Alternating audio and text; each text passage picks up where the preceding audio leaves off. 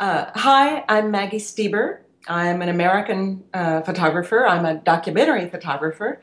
I've worked in 64 countries around the world. I've done a variety of things, from covering wars to fashion to portraiture. I'm one of those photographers who likes to do a lot of things.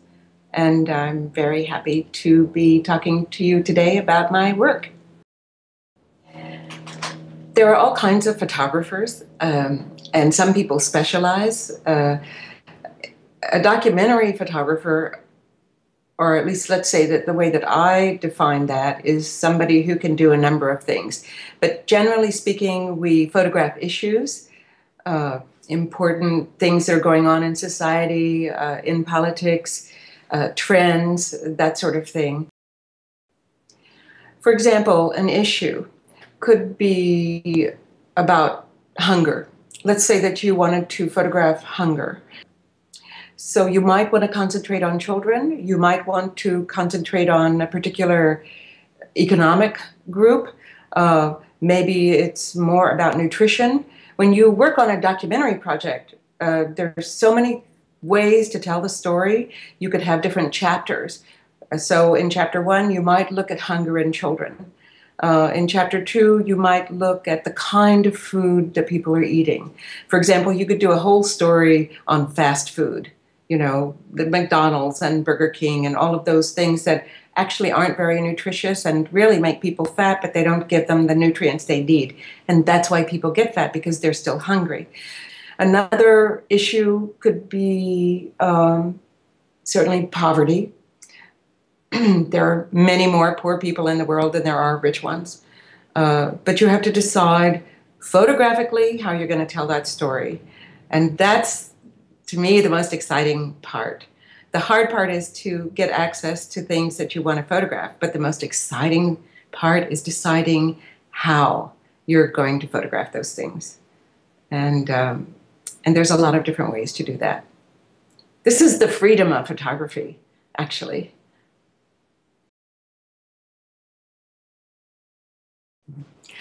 I photograph mainly for magazines. And although I also have my own personal projects that don't necessarily get published, but these are things that make me very happy. But I work a lot for magazines, and my main client is a magazine called National Geographic. So when I do a story for them, this is very much like beginning a documentary project.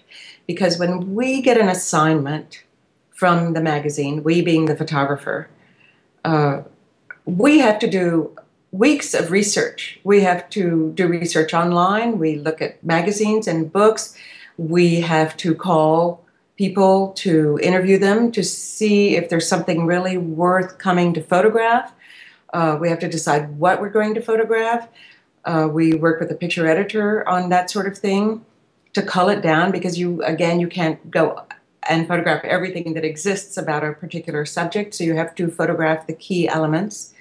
And that takes research. And that also takes picking up the phone or emailing and talking to people about what they do or where you find these things and how accessible is this. Photographers are not just people who take pictures. We're people who ask questions. And more importantly, we are people who really listen.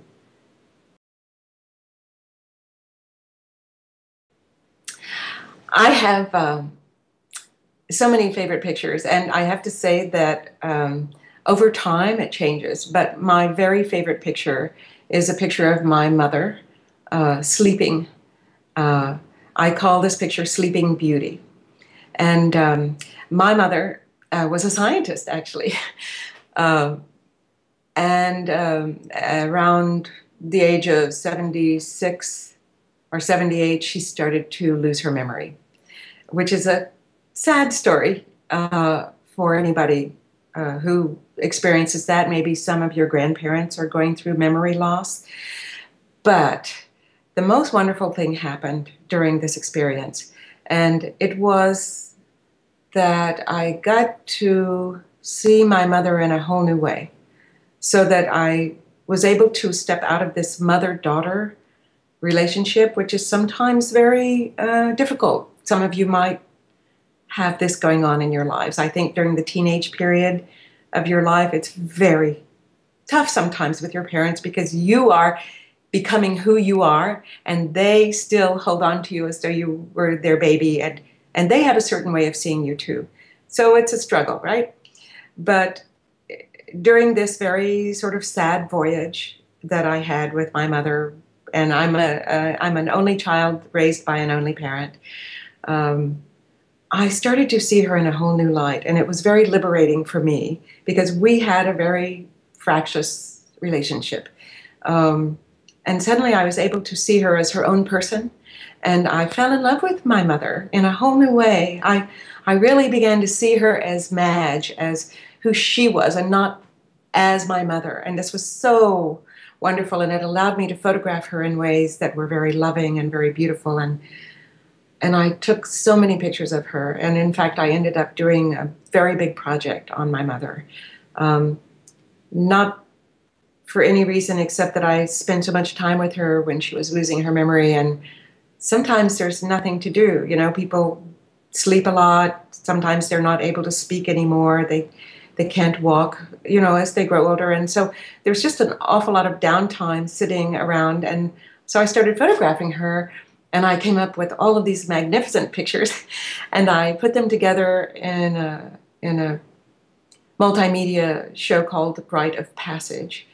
And this has been seen by thousands of people, and I get so many emails from people who are really helped by what I show them through my experience and what I learned.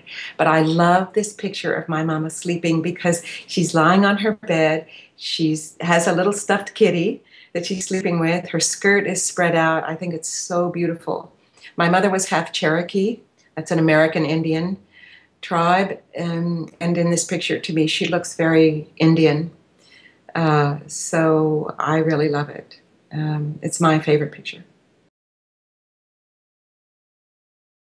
I stood up on the bed, so I'm looking down on her, and I took about 15 or 20 pictures, because sometimes I was looking through the viewfinder, but other times I was really trying to hold the camera up and over her directly, because that's a different angle. And we call this a Hail Mary, because you're basically saying, please work out, anyway. So, you're just trying different things because you can't really see what you're looking at. But I tried different angles. I even got down off the bed and I shot, I took pictures of her face, and I went all around the bed. And this is what you call working a situation. I know several photographers who have used Instagram to photograph issues, wars, any of the other things that they like to photograph, and they've published books. So just because you don't have a camera doesn't mean you can't be a photographer. Sometimes people are a little bit threatened by a camera, or, they're not so trusting. But everybody has a phone. Everybody's using this to take a picture. And so it's very familiar and it's very comfortable for people. And it's not an imposing machine, So this is not a bad thing. There's a New York Times photographer, Damon Winter, who covered the war in Afghanistan using his phone. He took his cameras, but he noticed that every time he would raise his camera, the soldiers he was photographing would become very stiff and uncomfortable. But they were all using iPhones to photograph each other. So he just switched to his iPhone, and then he was really one of the guys. And he became able to take very intimate photographs. So this is not a big deal. I photographed my mother, and that's a very intimate, personal story. But the truth is, as a photographer, I am always asking people to be vulnerable in front of my camera. I have asked hundreds and probably thousands of people to let me come into their lives. And I believe very strongly that we also have to be vulnerable, we photographers, and sometimes show what's going on in our lives. And this photograph of this young man in Haiti, it's the funeral for his mother. This young man was writhing in pain when the they finally put the last bit of dirt on his mother's grave.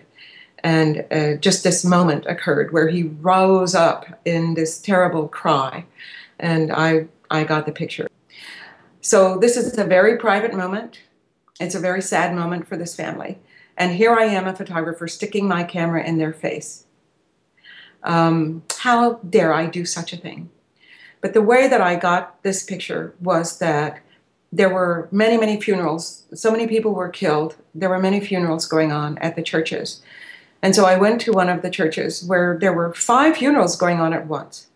And I sort of looked around and I decided, there's a family, I'm going to sit down and talk to them. And because I speak French and I speak Creole, that really helps. So I sat down and I just very quietly started to talk to a family member. And I asked who had died, what was going on when they died, was it related to the election violence, and I told them how sad I was to hear that it was a woman who was killed, an older woman, and somebody's mother. And would they mind if I came along to the burial, because I'm a journalist and I'm trying to tell the story of what has happened. So after the funeral mass, I went with them to the cemetery, and I was photographing the whole time, photographing right in front of them. But as I said before, it wasn't until this last moment when the last bit of dirt went on the grave that this young man really rose up in pain and screamed. And that was the only time he did it. And it was like it happened and it was over like that. And fortunately, I was photographing the whole time. You will always keep photographing in a situation like this because you never know what's going to happen. I took one frame. I only got this one frame, and I call it Mother's Funeral. And it's won a lot of awards, but I think it signifies something more than this woman's funeral, because to me, this is the whole country of Haiti, which is suffering so much for all kinds of reasons. And so it becomes a picture not only about the death of somebody and the burial of somebody and the loss of somebody in a family, but it becomes representative of the struggle of a whole country.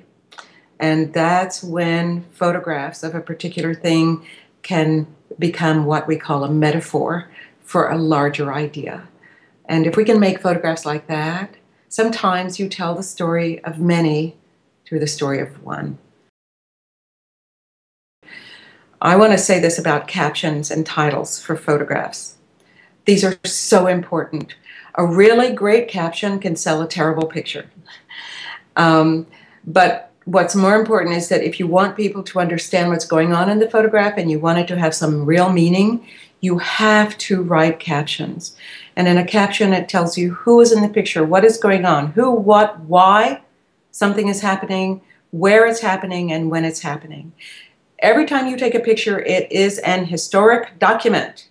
This is documenting history, a moment in time, and you have to tell us what's going on. It is so important. Okay, all right. Now I'm going to make sure this WAV file works, because if not, we have to do it all over again.